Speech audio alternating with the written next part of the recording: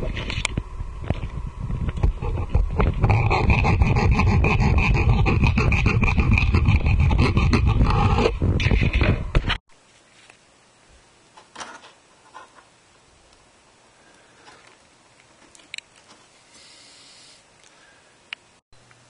an old computer supply up to the power net, attach the power supply to my beamer, use the external switch to turn it on, and there it goes, the fan starts turning again.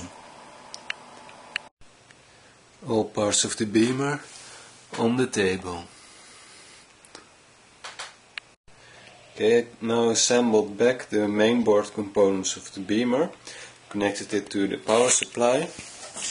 The old power supply of the beamer is here, with its power cord connector here. It's completely disattached. This is the broken power supply.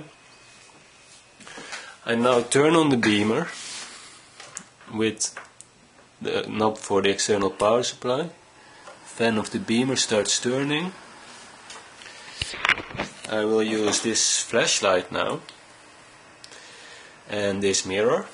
Turn off the main light. Position the flashlight in front of the turning ventilator.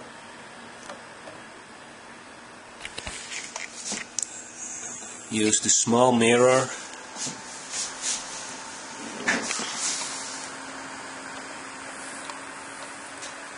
and place it inside the position where the lamp used to be. What we see on the screen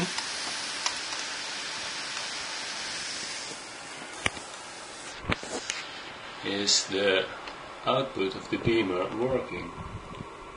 For the moment it's now displaying some kind of message, and there is the main screen with the letters ASK visible, although not in focus. And this again is the beamer working.